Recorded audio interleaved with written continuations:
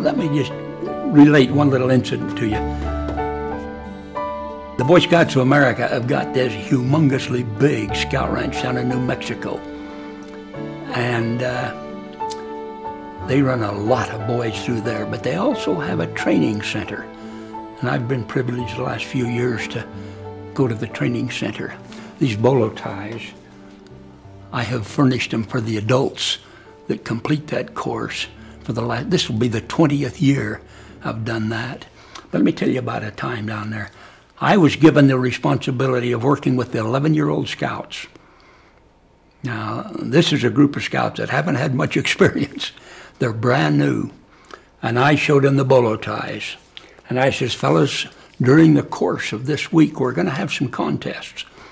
And you're going to be able to get a bolo tie if you win. And we dumped the goodie bag out and showed him the ties. And one little fella, and he was a loudmouth, he went through and found a Nazi with a German helmet with a swastika on the front of it. And he pulled that one out and, oh man, this is the only one, this is it. I laughed at him, good grief, kid, that's the rottenest thing you've ever seen. No, this is the one. That's the one he wanted. Well, the first contest came up, and that little tiger won, and he got that bolo tie. And man, he just flouted that in front of everybody. You guys got nothing. Look what I got. This is the only one. About this time, over at the training center, they had a young fellow whose scoutmaster had tried to break one of the rules and get this kid back into the mountain.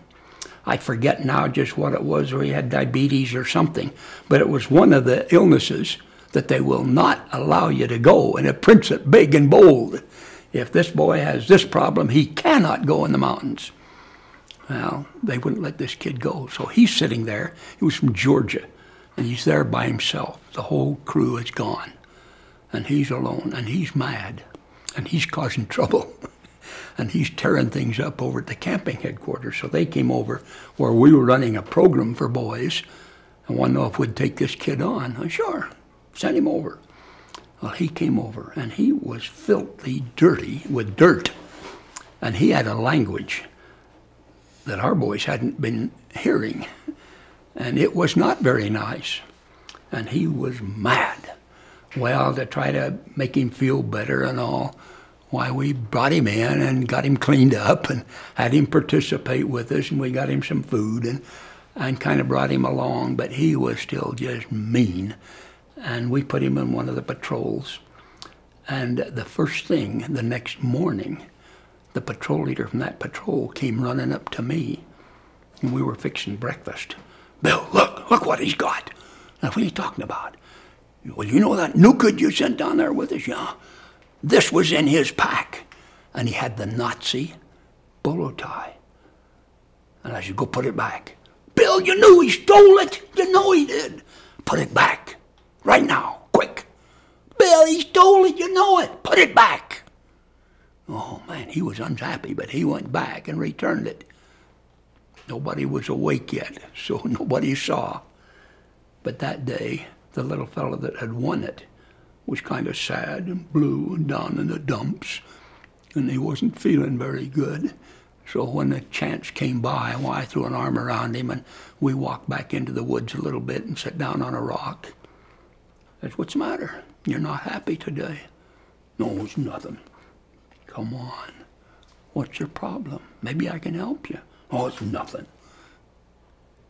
I said, what happened to your bolo tie? You're not wearing it.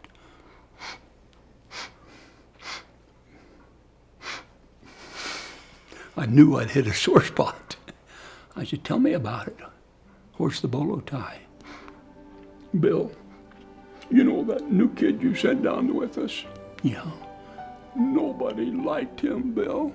Everybody was mean to him. Nobody liked him. Where's the bolo tie? Bill, he needed a friend. My tears were running. His tears were running. 11-year-old boy sensed a boy that was being mistreated, a boy that was broken-hearted, and he gave his most prized possession.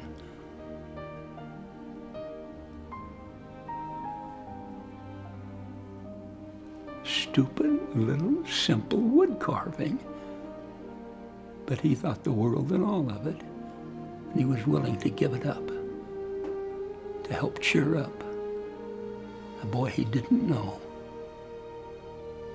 but who needed a friend. On my honor, I will do my best to do my duty to God and my country, to help other people at all times, even if I'm only 11, don't know a great deal. I can help. We all can. God bless you in your effort to reach out and be of service. It's a great program.